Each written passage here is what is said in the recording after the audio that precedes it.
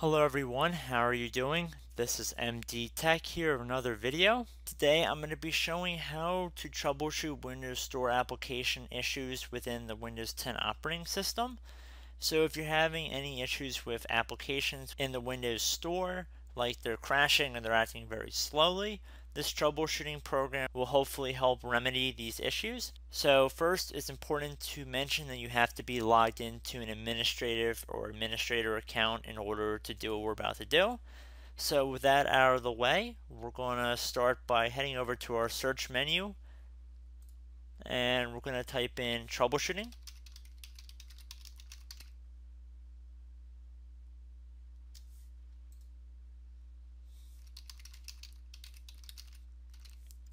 Should be listed directly above the control panel, so you want to left click on that, and then on the left side here you want to select view all.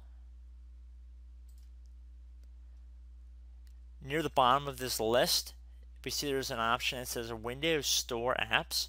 You want to right click on it and then left click on Run as Administrator.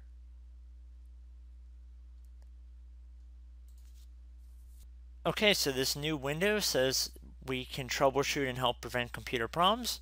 So left click on this little advanced button right here and make sure it's checkmarked where it says apply repairs automatically. So just a little bit of information here. It says Windows Store Apps, troubleshoot problems that may prevent Windows Store Apps from working properly. And then select Next at the bottom of this window.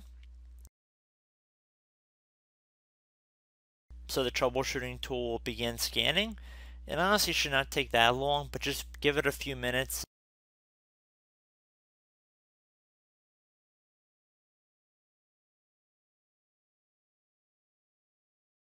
So we already see that there's one action that there shows there's a confliction.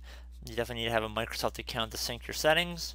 If I skip to next here, we see that the problem found was that a Microsoft account needs to be linked. If you have any other issues with the store, they'll be labeled here.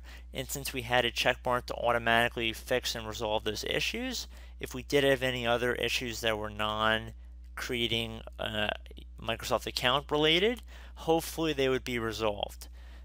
So I hope this tutorial helped you guys out, and I will see you in the next video. Goodbye.